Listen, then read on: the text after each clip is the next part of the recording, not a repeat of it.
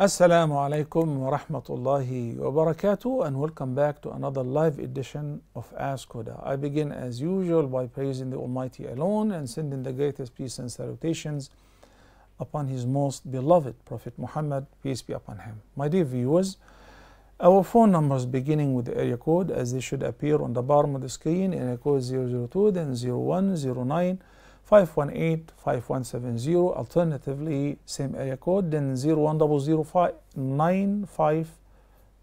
Let's go again over it. 0060025. And finally, another WhatsApp number, area code 001 361 489 1503. Without any further ado, let's take our first caller, Khamis from United Arab Emirates. Assalamu alaikum. How are you? Welcome to Ask Huda. I'm doing great, alhamdulillah. And you?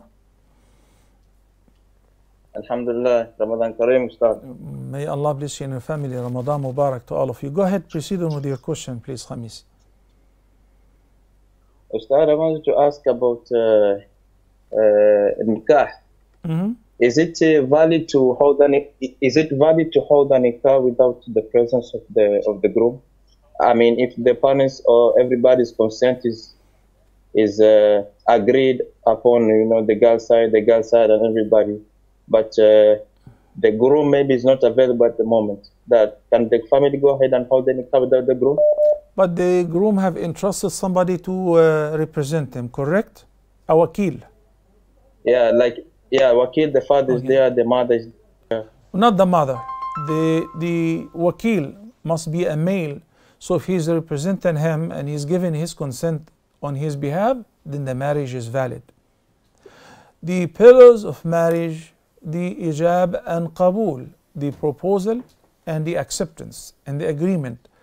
If it is either presented by the person himself or by his representative who's given the consent of the person to represent him, then the marriage is valid. Obviously with the consent of the guardian of the girl and the witnesses, the shuhud.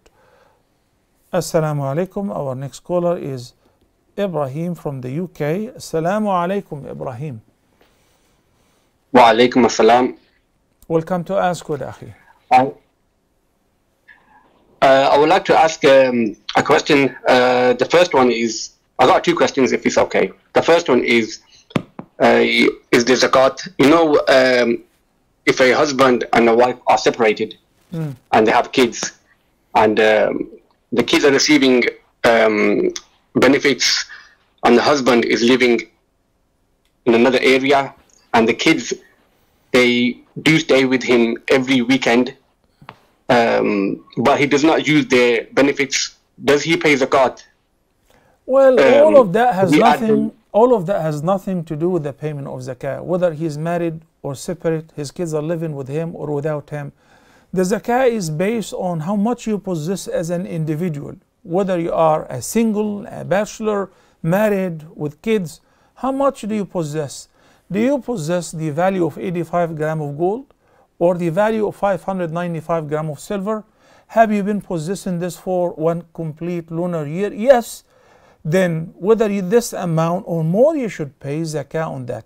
So whether you have kids or you don't, whether you are in charge of paying child support or not, what matters is how much in your possession currently at the time of the payment of zakah. Got it, Ibrahim? Yes. Excuse me. That's fine. Okay.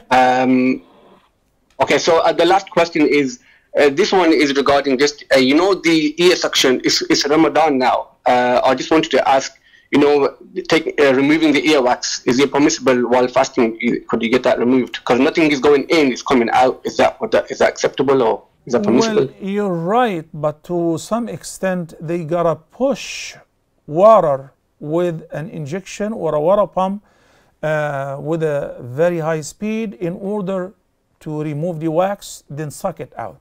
So if you can delay this to after iftar, that is more advised.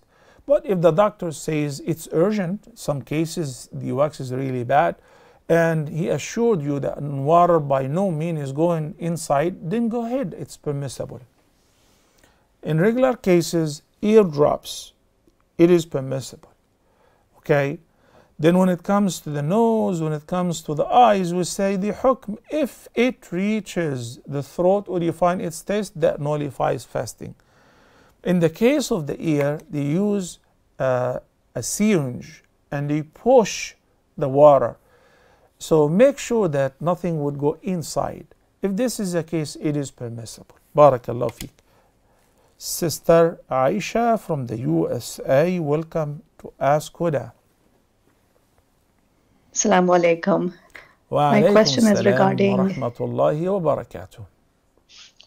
My question is regarding the right way to perform witr prayer. As I understand, you can read 1, 3, 5 rakahs. If I'm going to pray 3 rakahs, should I pray 1 and then say salam and then read 2 separately? Well, the Messenger of Allah, peace be upon him, made it easy for us where he prayed witr in different formats. So in the hadith he says, Salatul Layli masna masna. Whenever it comes to offering the prayer at night, it should be done 2 by 2 units. Then in case that you're worried the Fajr is approaching, outer, pray witr even if it is just 1 rak'ah. So it is permissible to pray 1 single rak'ah by itself. It is also permissible to pray 3 rak'ahs all together but without middle tashahhud. And it is also permissible to pray 3 rak'ahs but 2 units with tashahhud and taslim, then 1 by itself. All of that is permissible. Sister Aisha from the USA.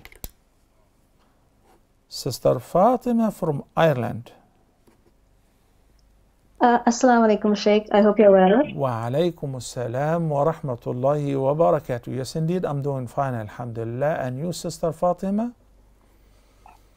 Alhamdulillah, I'm very well. My question today is about making dua. Usually, I like to spend a lot of time making dua during sujood, both during the fard and the sunnah salah, even during the night and day. And usually, I spend a lot of time in sujood, even during the day, because at the moment, I have a lot of time on my hands. So I thought I'll use this opportunity to spend more time in sujood making dua. My problem is that usually I struggle a lot with, a lot of waswas and a lot of anxiety. So in my mind, it's very difficult to control my thoughts. So I have to put a lot of effort to focus. And because of that, I always doubt what I have done in my prayer. So when I'm making sujood, I like to prolong my second sujood of the rak'ah rather than the first so that I don't forget which sujood I'm in all the time. So I want to know, is it okay? Because I always get confused. So I make a longer sujood in the second rak'ah just so I can make more dua. But is it like some sort of a bid'ah, or is it okay? Do all the pillars of the prayer have to be equal in length, or is it okay if my sajda is much longer? And also when I'm making dua, how can I make sure that I don't transgress in dua? Because for an example, I like to make dua, that Allah allow us to enter Jannatul Firdaus with ease, without any punishment, without any questioning. But then I like to include the whole ummah, but I don't know if this is okay or not, because I know that not everyone will be able to enter Jannah without any questioning, but I don't like to exclude anyone from that dua. So I just want to ask about this. All right. Well, in brief, the answer to your first question, that making your second sajda longer, because this way you don't get confused and you don't forget, that this is your second sajda. The answer, it's permissible, and that's not an innovation. The second question, what is transgression in dua? And you asked, or you presented a way when you say, oh Allah, admit me to paradise without questioning, without punishment, and all the ummah. This is perfect. And this is how the Prophet ﷺ used to invoke Allah the Almighty. Once he asked a Bedouin, how do you pray? How do you make dua? He said, well, I'm not as eloquent as you and Mu'adh, but I only say, oh Allah, take me to Jannah and keep me away from Nar. So the Prophet ﷺ said, well, this is what me and Mu'adh are revolving around. Whether you're an eloquent or a simple person asking for Al-Jannah and keeping distance from An-Nar and seeking refuge with Allah against hellfire and its torment, this is basically the core of our requests, and this is all permissible. But to add to that, transgression in the dua is when you become silly.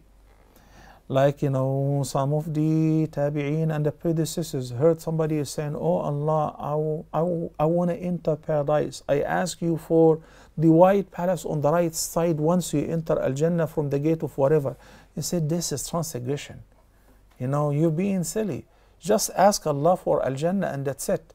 Because An-Nabi sallallahu alayhi wasallam said, once you enter Al-Jannah, Allah has prepared for the dwellers of paradise what no eye have ever seen, what no ear have ever heard of.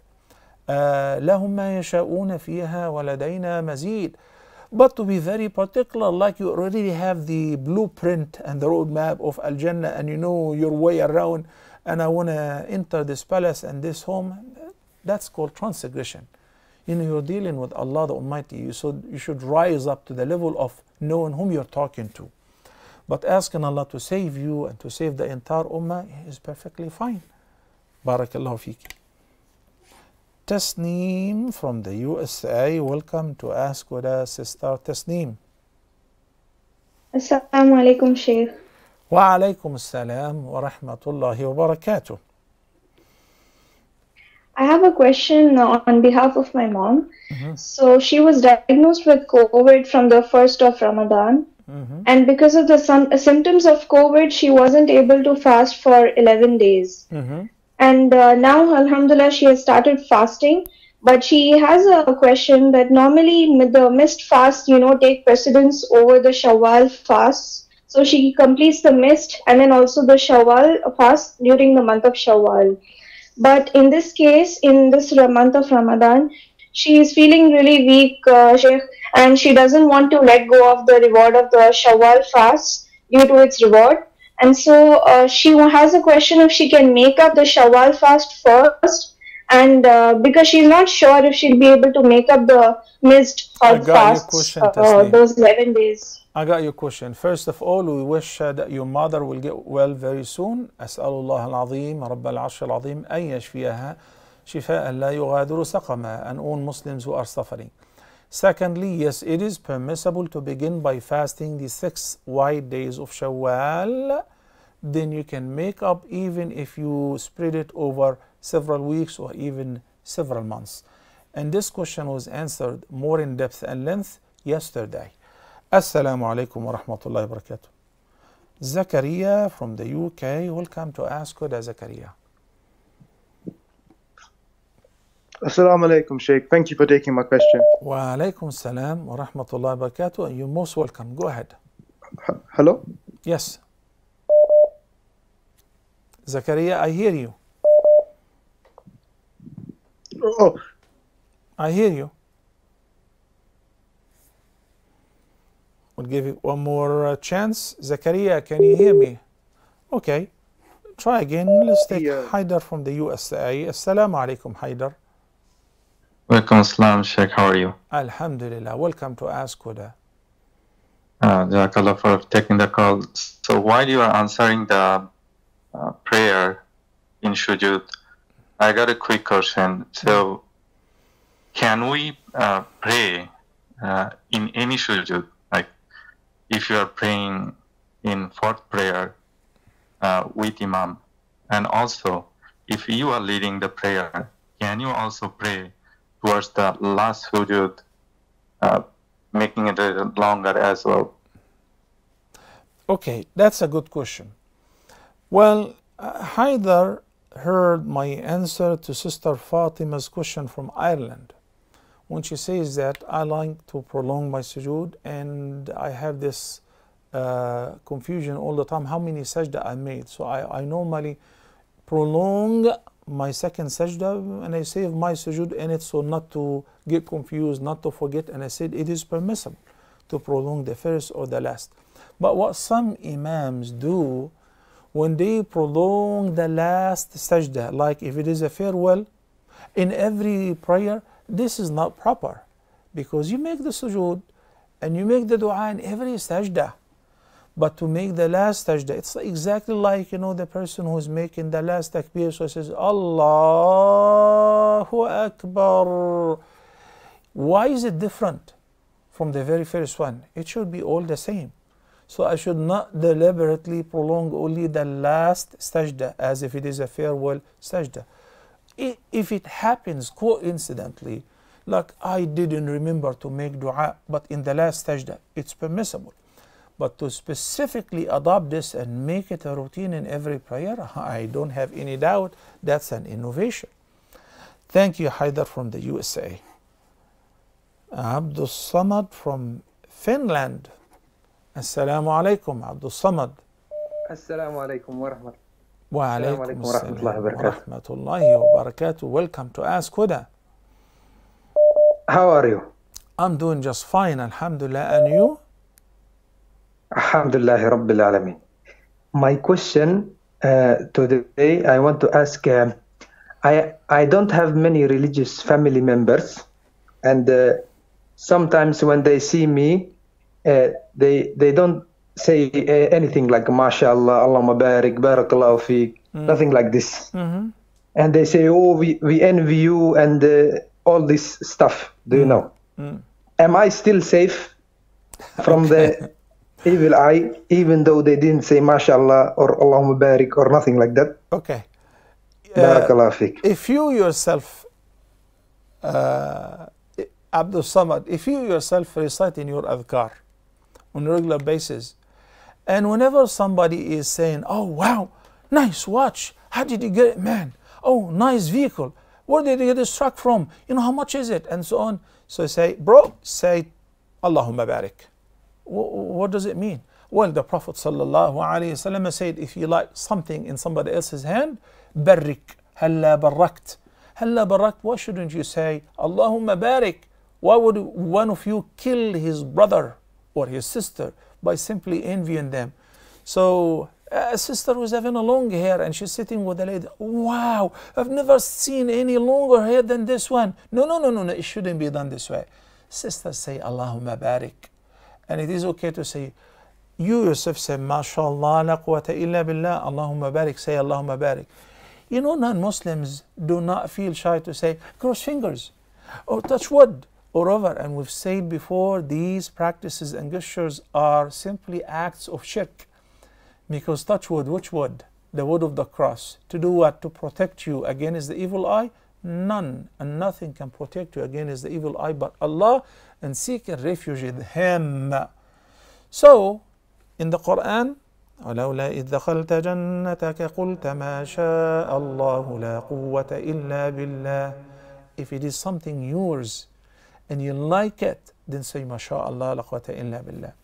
If it belongs to somebody else and you like it and you fear that you may give him an evil eye or envy him deliberately, in any case say Allahumma barik. Oh Allah, bless him, bless his family, bless him in his Mercedes, bless him in his new iPhone, bless him in whatever. You know, train yourself to wish well for others, to be happy for whatever people get. And by the way, it is perfectly okay to wish for yourself similar to it. Somebody picked you up in a Range Rover. Oh my God, that's a $5 million. Oh my God. So you say, oh my God, and say, wow, and all of that say, MashaAllah, Allahumma barik, barakallahu laka fiha. Oh, Allah gave me similar to it. Is saying so wrong? No, it's perfectly okay. Okay? Barakallahu fikum. Khan from the USA, Assalamu alaikum. Wa alaikum assalam wa rahmatullahi wa barakatuh. Welcome to Ask Huda, Khan. Thank you so much. My question is that it's first to go to Jummah prayer on the masjid every Friday, but my parents, they're very scared. They don't want me to go because I have asthma and the COVID. I'm from New York, so COVID is. Hello? I hear you. I hear you. Oh, okay. So the COVID, it's getting a little bit. It's not that under control. So is it okay if I do Jummah at home because I have asthma and I can't go to the masjid? Khan, I want to ask you, first of all, may Allah cure you and protect you against asthma. Second question, have you been vaccinated yet against COVID? No, I have not. Why not? It's available now. Almost the whole nation have been vaccinated. Well, I plan to get vaccinated soon, inshallah. But Okay, I made a point. For the time being, if your doctor said it is not safe for you to attend public places, Like you don't go to school anyway. Why? Because of the COVID. Then it is okay to skip the Jumu'ah prayer or any prayer in the masjid. But guess what? If you go to school, and then you should go to the masjid to attend the Jumu'ah prayer. Because if you can afford to go to school, you're wearing the mask. By the way, Muslims in the masajid are very, very protective and following the rules and regulations, alhamdulillah. Every country I visited, mashallah. So here is the trick. If your doctor says, look, you're not allowed to mix with people, don't even go to school, and I ain't going to school, then don't go to the masjid until you get vaccinated, inshallah. But if you don't, because of a legitimate reason, like the doctor advises you, or he puts emphasis, don't go to the masjid, then you pray the Jumu'ah in your house for rak'ahs, dhuhr prayer, not Jumu'ah. Thank you, Khan, and may Allah cure you. Mahmoud from Nigeria. Assalamu alaikum, Sheikh. Wa alaikum assalam wa rahmatullahi wa barakatuh. Mahmoud, how are you? Alhamdulillah. And how are you too, Sheikh? I'm doing just fine. Thank you for asking. Alhamdulillah. My question is, there's this dua class that's authentic by Sheikh Albani. The dua in the hadith of Abu Umama, that the Prophet ﷺ informed Abu Umama that he wants to tell him a dua that would be better for him than him to say the azkar he was saying, better than a whole night and a whole day. So the azkar is Subhanallah adada ma khalaqa, Subhanallah mila ma khalaqa, Subhanallah adada ma fil ardi, and so on. It's a long dua, and there are various narrations if you check the hadith. The other one by Habiba, Salama, may Allah be pleased with her. So what is the question? I know. Yes, sir. The one by Habiba and this particular one. I wanted to ask, can the dua be said more than once? Oh yes, you can say it simply. Yes, you can say it so many times. As a matter of fact, I love to repeat the dua so many times while you recite in the morning and the evening adhkar, especially if it is something that Allah loves so much. Why shouldn't I repeat it over and over? Yes, it is permissible. Thank you. Huda from Brunei. Assalamu alaikum. Assalamu alaikum, Sheikh. Wa alaikum assalam wa rahmatullah. Huda, how old are you? I have a question. I'm already 27 years old. How old? I have 27 years old. 27? I thought you said 7. Okay. So Sister Huda from Brunei, 27. I'm sorry, I really mistaken you with a child. I thought you're 7 years old. Okay, I don't know if this is a good thing or... 27 years old. Okay, 27. I have a Sister question. Huda, go ahead. It's all about family problem. I have 4 siblings. I'm the second one. For my question is, for my first sister is already married with a man is really perfect for me. It's really more Islamic. Both of them is Islamic college. But for me, I feel depressed because it's too over for me. I'm already covered using scarf. I'm already covered using scarf, and I used to cover my bodies. I never show my hair through other men or her husband. But I feel right now my sister is look like very mad at me, and sometimes what I do is wrong. I feel that she feel jealous and always hate most at me. She always say hate me. And right now I feel like I'm like disturbing. Okay, all my siblings. Are you living with your sister in the same house? Oh yeah, same house. That's why. So you get to see your brother-in-law on regular basis. My brother-in-law is in here also with my sister living in here, so in one house. Okay, Your sister and her husband are living with you in the same house. So you get to see your brother-in-law. Yes, same house, but different room. In different but rooms. Different room. Okay. I feel yes, okay. But I feel like my sister always get mad at me, and feel Let me tell you, sister Huda, you stay. What her reaction with me. Huda. Right now I'm already finished study from university. Just waiting for the graduation. Okay. Yeah, my sibling already all my sibling already get job, already get work, and right now I'm still waiting for working.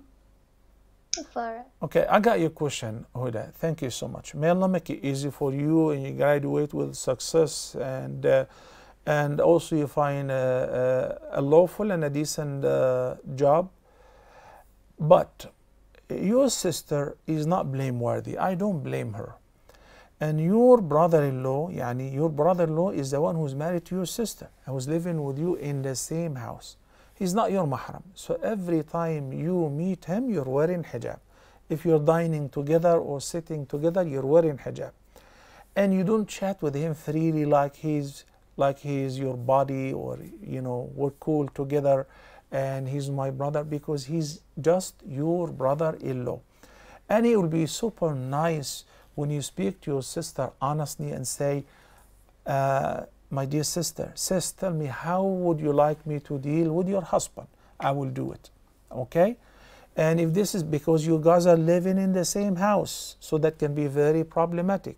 So limit your interaction with your brother-in-law to the minimum whenever it is necessary.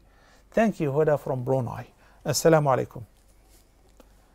Marina from Sri Lanka. Assalamu alaikum. Yeah, assalamu alaikum salam. Can I know, like in Sri Lanka, we like a lot of people, they recite the Quran and gift it to the dead. Is it correct, or can we ask only dua? Thank you, Marina from Sri Lanka. Well, there are two different opinions. I am of the opinion which says that we follow exactly what the Prophet ﷺ did in this regard. So I read Quran as much as I can, as much as I want, then I pray for my father after I finish my recitation of Quran. But if I want to give him something directly, so I give in a charity and I say, oh Allah, this is on behalf of my late father. Give iftar for the fasting people. I say, oh Allah, give their word to my, inshallah, going to perform umrah, and inshallah hajj, and say, oh Allah, give their word to my late father. Make dua in sujood, and I ask Allah the Almighty to bless my late father. All of that is permissible. When it comes to the Quran and the prayers, we don't have a solid reference. It is worth of mentioning because in Sri Lanka, most of people are Shafi'is. Okay, and according to the school of thought, it is permissible to recite Quran and give their word to whomever you want to. So I'm not dismissing this opinion, but I like to be in the safe side, and this is the more correct view. To recite Quran for your own self, then after you finish, you pray for whomever you want. Thank you, Marina from Sri Lanka. Fatima from India. Assalamu alaikum. Assalamu alaikum. Wa alaikum assalam wa rahmatullahi wa barakatuh. Hello, Fatima, how are you? I'm fine, alhamdulillah. How are you? I'm doing just fine, and hearing your voice makes me very happy. It makes my day. So how many para of the Quran have you finished so far in Ramadan? I'm doing 28. By tonight, hopefully, inshallah, I finish 28. Allahu Akbar. MashaAllah, MashaAllah, MashaAllah. Congratulations. MashaAllah. So that means you've been doing, MashaAllah, 2 paras every day. And inshallah, you'll finish Ramadan, you'll finish the Quran hopefully today or tomorrow. Congratulations, Ya Fatima. MashaAllah. So what is your question today? So I have 2 questions. The first question is it an authentic hadith to recite Qunut last rakah of every Fard prayer during a pandemic or crisis or oppression? And my second question is, my mother was advising both of us Fatima. that, yes? Peter, I can barely understand your question. Can you keep the phone a little away from your mouth? Okay? Maybe it will reduce the static so I can better understand you. You said in the Fard namaz. What is the question about Fard namaz? Okay. So my question is it an authentic hadith to recite qunut in last rakah of every Fard prayer during a time of crisis or oppression? Good question. Very good question. And the answer is yes, that's a sound hadith. Next question. My second question is, my mother was telling me and my sister that if we pray and if we fast, inshallah, Allah will grant us Jannah. My question is, do we pray and worship Allah in Jannah? Like, does it stop? Or because it's a privilege to pray Allah subhanahu wa ta'ala to be a Muslim. So why does it stop in Jannah if it does? Thank you, Fatima. That's a beautiful question. And before we take a short break, let me tell you that this is a very valid question. In the home of this worldly life, we are asked and commanded by Allah to work. And then in the home of the hereafter, there will be only reward and no work. That's why we don't have to go to work to earn our living or worry about eating or drinking or going to school or buying clothes. Whatever you wish in paradise is yours, and you don't have to do any act of worship other than thanking Allah. Okay, Fatima? May the Almighty Allah make it easy for all of us to enter paradise safely. Allahumma ameen. She also asked in the first question, maybe some of the viewers didn't catch the question, about making qunut, which is supplicating in the last rak'ah of every fard prayer during crisis. And that's an authentic hadith. And by the way, the whole ummah should be in doing so in every fard prayer, including Dhuhr and Asr, because of the crisis the whole world is experiencing, the pandemic COVID. You have seen the next wave and the new variants is really destroying many countries and is sweeping all over the world. So it is prescribed in every prayer, the last rak'ah after rising up from ruku', to raise your hand and you invoke Allah subhanahu wa ta'ala to remove this calamity and to protect us against it. It's time to take a short break. And inshallah, we'll be back in a little bit. Enjoy listening to another beautiful recitation from one of our junior reciters during the break. Stay tuned.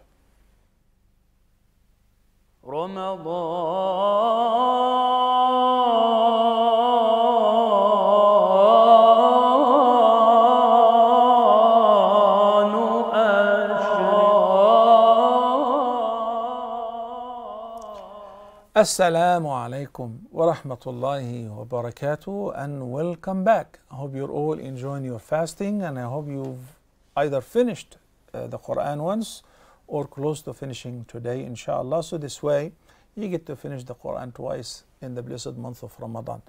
Our phone numbers again will appear on the bottom of the screen for the reminder. And we have Brother Ali from United Arab Emirates. Assalamu alaikum. Wa alaikum assalam, Dr. Salah. How are you, sir? Welcome to Ask Huda, Ali. How are you? Alhamdulillah, I'm doing very well. Dr. Salah, I had two questions today. The first one is, if a person engages in an act which nullifies his fast and he has to make kafara for it, can he choose between fasting for 60 consecutive days, because that's a lot of days, or if he's wealthy, can he just feed 60 people? Does he have a choice? No, wait a minute, Ali, because the kafara that you refer to is in case that the fasting person during the daytime of Ramadan deliberately indulged into sexual activities. Okay? Okay. But if somebody was traveling, if somebody was sick and they skipped fasting, It's called fidya, which is simply to feed one miskin if he or she cannot fast. But if the situation is temporary and eventually they will recover, they will come back and they will be able to fast, then there is neither fidya nor kafara. They should rather make up that day, as the Almighty Allah said, فَفِدْيَةٌ مِنْ أَيَّامٍ أُخَرٍ فَعِدَّةٌ مِنْ أَيَّامٍ أُخَرٍ فَعِدَّةٌ مِنْ أَيَّامٍ أُخَرٍ. So you make up the same number of days but after Ramadan. The huge ransom and expiation that you're talking about, fasting for 2 consecutive months, if a man and a woman were Muslims and fasting, and during the daytime they have sexual relations, so they've committed a major sin, and they must stop immediately and they must resume fasting. Then after Ramadan they start fasting for 2 consecutive months. Each one of them, of course, if both of them have done so knowingly and deliberately. Okay, Ali, what is your second question? And the second question that I had was, I saw another video about yours about making up for the missed fast. You said similarly, for making up missed salah, a person has to go back and say the same amount of years that they have missed the salah for, given that they were on and off making some salah, going to Jummah and making that salah. That's an old video that I saw. True. So that's also true. And thank you for the first part clarifying that there is no kafara, for just generally missing a fast. Okay, Barakallah feek, Ali. And it is true that if somebody was on and off in praying and in fasting and they repented, will you owe some ibadat and you still have to make them up? It's for your own benefit. Assalamu alaikum. Ryan from the USA. Assalamu alaikum. Alaikum salam wa rahmatullahi wa barakatuh. How are you, Sheikh? Alhamdulillah, Ryan. Welcome to Ask Huda. Okay, thank you, Sheikh. So I have 2 questions. So first off, I am someone who is diagnosed with OCD, and I have 2 questions. The first one is about a niyyah, which is the intention which I have about before doing acts of worship like wudu, prayer, or even ghusl, these 3 especially. And then doubts in intention. And then my second question is, how can one make wudu or ghusl in a short amount of time without wasting so much water? Because I tend to take too long when it comes to doing things to get rid of ritual purity. Thank you, Ryan. May Allah cure you and make you overcome the OCD. Secondly, the niyyah is a very simple thing, because you don't have to write it down, you don't have to document it by saying it or uttering it. As yesterday somebody said, I woke up for suhoor but I forgot to say the niyyah, and after adhan I'm not sure whether I said it or not. He said, you woke up for suhoor? Yes, that is the niyyah.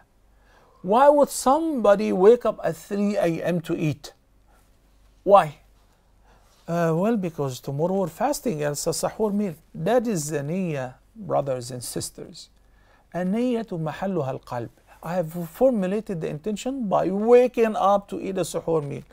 Sometimes I'm too tired. My wife says, you gotta eat something for, suhoor. I say, I can't. At least drink a sip of water, because even a sip of water with the intention of suhoor, it counts. Why am I doing this during this time? Why am I rushing to take my medication before Fajr? Because I'm planning to fast. That's called the niyyah. So when you go to the shower place to make wudu, why? Because it's dhuhr time, I want to pray. Well, you don't need to formulate the intention by saying it. That's the intention. Forget about it. Alhamdulillah. Ghusl. It's Friday. Let me take a shower. That is the niyyah. A couple Muslims happen to have intimate relationship, and it's prayer time, so they have to perform ghusl to lift the major impurity. What do we say? You say nothing. You just say Bismillah in the beginning and start washing. How to make wudu and ghusl in a short time without wasting too much time and water. Learn from the Prophet ﷺ. You know what? A couple months ago in the USA, particularly in Texas, for 14 days there was power outage. So there was no water, no electricity. What were we using? A bottle of water was sufficient to make wudu multiple times. And there is a video I have made wudu with a quarter of a 60 milliliter bottle. A quarter of that much. Yeah. So 15 milliliter of water were enough for, I just made a hole in the cap and I started making wudu. This is sufficient, alhamdulillah. When you have the leisure time and when you have plenty of water and you want to dip yourself in the pool or in the bathtub, that's something different. But to get the ghusl done, Bismillah, you wash your hands, then you wash your private, then you make wudu, then you wash your right side. Make sure the water goes through your hair and your beard and of course your fingers and toes. Then the left side, and one more time you pour the water all over your body, and good luck. You have ghusl and wudu simultaneously. Assalamu alaikum. Dunyata from Kosovo. Assalamu alaikum, Dunyata. Wa alaikum salam, Sheikh. Go ahead, Dunyata. Sheikh, I wanted to ask you a question about riba, if I may. I'm listening. So, I wanted to ask you a question about riba, if I may. Yes, please go ahead, I'm listening.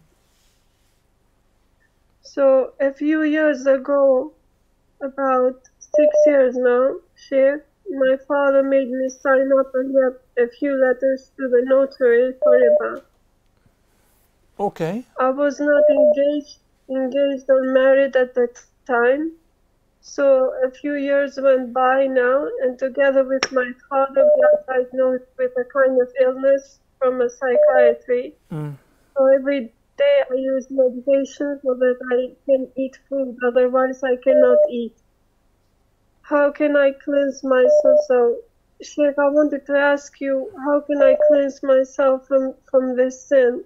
I make tawbah every day from this sin. I also asked my father how much money are riba so that me and my fiance turn back that money to the person whom my father gave the money to. But my father does not tell me the truth. So you signed, what shall I do, Sheikh? So Dunyata, you signed on something that you have no clue about. And now when you're asking your father to tell you the balance so that you can settle it along with your fiancé, he's not revealing that to you, that's very vague. Number one, you're not blameworthy because you trusted your father so much. All the blame is on him. All the blame is on him. And it's very unfortunate. I mean, it's like, oh, cool, thank God, alhamdulillah, I'm not blameworthy, it's my father. No, I feel bad for him as well. So, yes, I appreciate you and your fiancé are trying to chip in to settle the debt so that you will be interest-free and debt-free. Not you, your father. Okay? So, take it easy with him. Or at least contact the person whom your father owes whatever. Okay? Or try in a way or another to put your hand and get hold of the document to know what did you sign on. Okay? But you're not blameworthy because you did not intentionally do that. Dunyata, may Allah bless you and your family. I mean, normally we advise people not to trust anyone when you sign on anything. You gotta verify it, you gotta make sure it's authentic and nothing is against you. But never the father, you know, but to that extent, yes, everyone should really read through and between the lines before you ever sign in any document. Assalamu alaikum. Kamil from the case A, welcome to Ask Huda. Assalamu alaikum, Doctor. Wa alaikum assalam wa rahmatullahi wa barakatuh, Kamil. Okay, Doctor, how are you? I'm doing fine, alhamdulillah. Thank you for asking. Doctor, I have one question. What is the ruling of a Muslim who live in non-Muslim country in plural societies, work in the food servicing, either a cook, waitress, or cashier during the time of Ramadan? Okay, what is the question exactly, Kamel? Somebody who's living in a non-Muslim country during Ramadan, what is the question? He was in food servicing during daytime of Ramadan. He's working where? In the food servicing industry during daytime of Ramadan, whether as a cook, waitress, or cashier. So in the restaurant. Is he like a cook in a restaurant? Yes, a cook, a waitress, cashier in the restaurant during the daytime of Ramadan. Okay, I got your question, but I want to ask you, Kamel, how are you viewing Huda TV? Are you viewing it on social media or on the satellite, on television? Sorry, I view in the Facebook. Facebook. Also, I'd like to bring to your attention, my dear respected viewers, we're on Arabsat as well. The frequency and all the details, inshallah, I'm going to request the director to post it on the screen right now. Beautiful. And the broadcast is very clear, crystal clear, mashallah. So here is the downlink frequency, and there is a symbol rate, and the satellite is Suhailsat or Arabsat. Okay, so I would appreciate if you can fetch the channel so that you don't have to worry about watching it online. You can watch it on the screen. The entire Middle East, in Africa, you can watch it on the Arabsat, and this is the frequency. We're still on Intelsat though, which covers the Indian subcontinent and great portions of Europe, and we're also on Nigerian satellite. And if I can kindly request all the viewers in the African countries, Nigeria, Niger, and the neighboring countries who happen to view Huda TV on the Nigerian satellite, I would appreciate if you can send me a message, tell me how is the broadcast and whether it's clear or interrupted. I would appreciate that. Bint Asif from Pakistan. Assalamu alaikum wa rahmatullahi wa barakatuh, Sheikh. Ahlan wa sahlan, Bint Asif. Welcome to Ask Huda. Assalamu alaikum.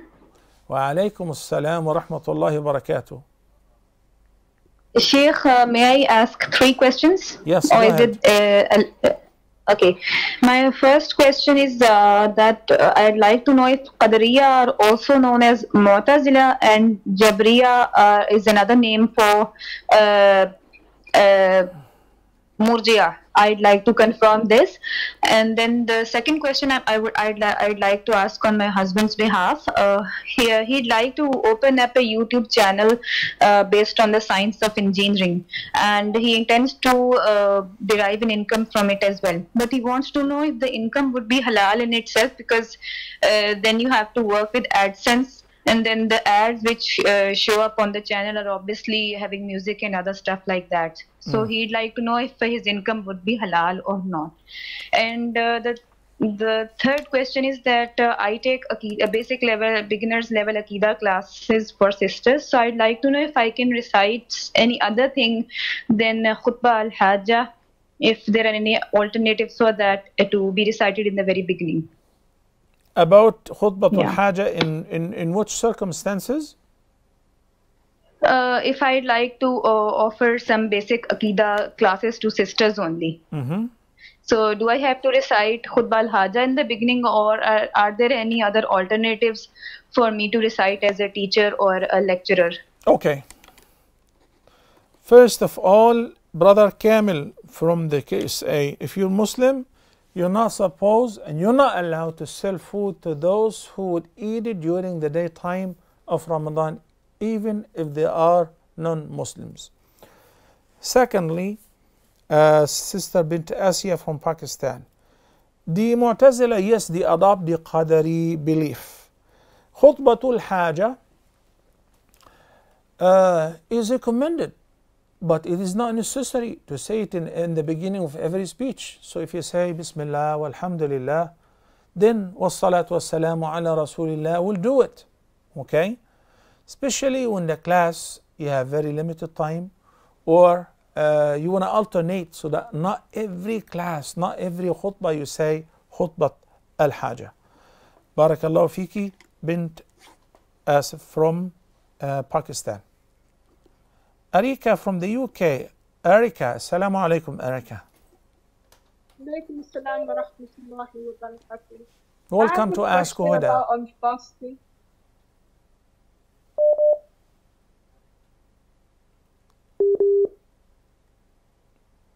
Arika, can you hear me? One more time. Arika, assalamu alaikum wa rahmatullahi wa barakatuh. I think we're ready to wrap it up. Let's take the final call for the day. Tamer from the USA. Assalamu alaikum wa rahmatullahi wa barakatuh. Assalamu alaikum wa rahmatullahi wa barakatuh, Sheikh. Wa alaikum assalam wa rahmatullahi wa barakatuh. Welcome to Ask Huda, Akhi.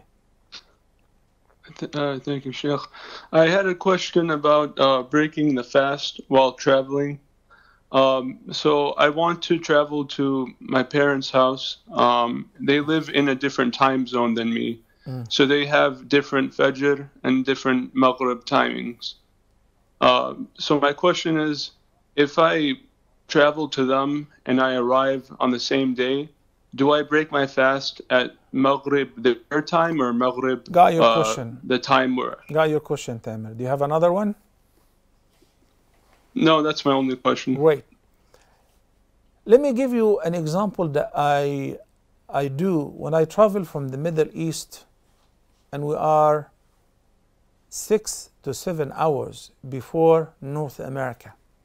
So when I travel to the Middle East, if I'm from the Middle East to New York, I end up fasting 6 more hours because the USA is behind, 6 hours behind. In New York, 7 hours in Texas. Why do I have to do that? Why don't I just calculate how many hours I normally fast? 15 hours, Bismillah. You are in the plane, eat and drink, even the sun is still up. That's not permissible. Because the Quran says, وَكُلُوا وَاشْرَبُوا حَتَّى يَتَبَيَّنَ لَكُمُ الْخَيْطُ الْأَبْيَضُ مِنَ الْخَيْطِ الْأَسْوَدِ مِنَ الْفَجْرِ ثُمَّ أَتِمُّوا الصِّيَامَ إِلَى اللَّيْلِ 187, chapter number 2. So it doesn't matter where you are. What matters is dawn and sunset. Exactly like the case of, well, I began Ramadan in the USA, but going to Pakistan, they're 1 or 2 days behind, or the Eid 1 or 2 days before. You celebrate Eid with the people whom you are with right now. صوموا لرؤيته وأفطروا لرؤيته. So what matters is the location, the locality in which you are. So when you go to visit your parents, you break your fast with them, even if you fasted before or after them. Barakallahu feekum, brothers and sisters. By that, we've come to the end of today's edition of Ask Huda. I want to share with the viewers, especially from North America, over the weekend, Saturdays and Sundays, inshallah, we will be live, Ask Huda live. That means we'll have live twice a day. Live for Ask Huda, which will be 12 a.m. Cairo time, 11 p.m. same day UK time, GMT, and it will be Eastern time, 6 p.m. Central time in the USA, 5 p.m. just to make it easy for the viewers who don't have a chance to catch up with us. And soon, inshallah, we'll be subscribing to the Galaxy satellite in North America, so you will be able to watch us live on the screen at the convenience of your homes. Pray for us. May Allah accept from all of us. أقول قولي هذا وأستغفر الله لي ولكم وصلى الله على سيدنا محمد وعلى آله وصحبه وسلم والسلام عليكم ورحمة الله وبركاته.